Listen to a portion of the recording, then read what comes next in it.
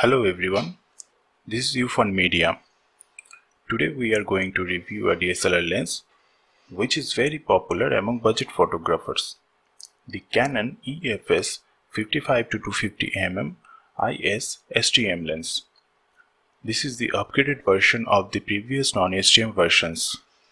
This is a telephoto zoom lens designed for all the Canon APS-C sensor DSLR cameras.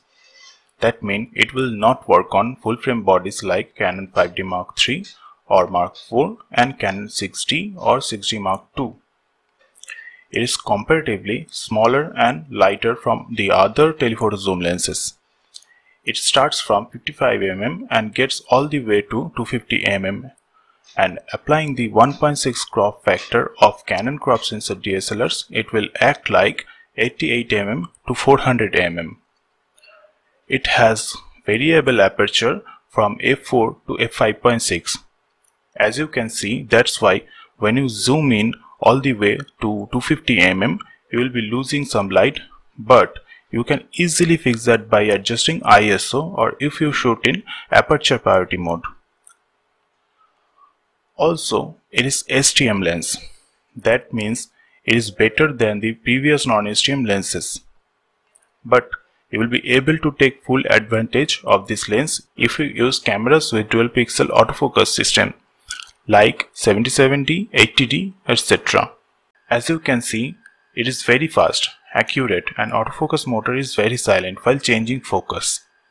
It doesn't even have the problem of focus hunting.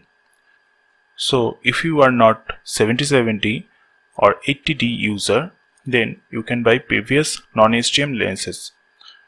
And if you are 77 and 80D user, then go for this lens. Now talk about the build quality. It is made of decent quality plastics and glass element inside it doesn't even wobble. Zoom ring is very nice and smooth. Manual focusing is also attached with the STM motor, which is extremely smooth to use, and when you adjust the focus, front element doesn't extend, which is very useful when you are using filters. It also has image stabilization, which comes very handy for both stills and video work. Here is some footage with stabilization off and stabilization on. Now talk about the picture quality.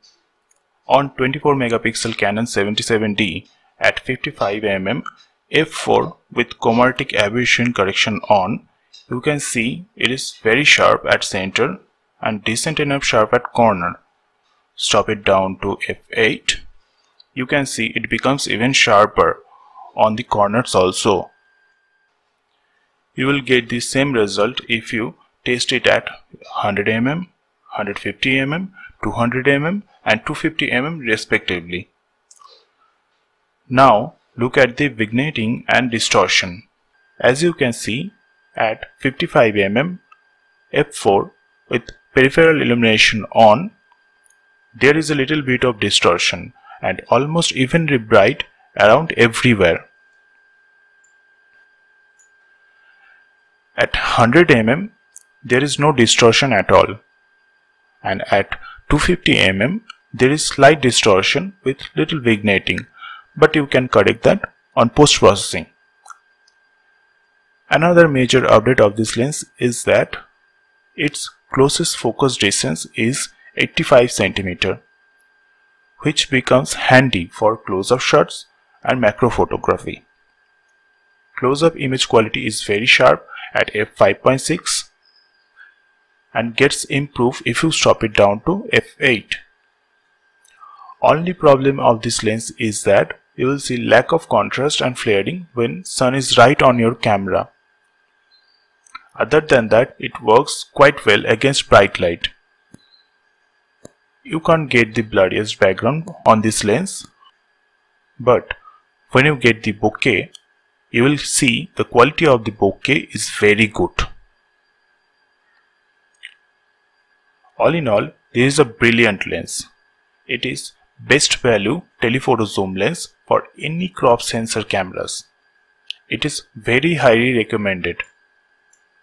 You can like and subscribe our channel from the link below to encourage us for more videos, and also click on the bell icon to get the notification of our future videos.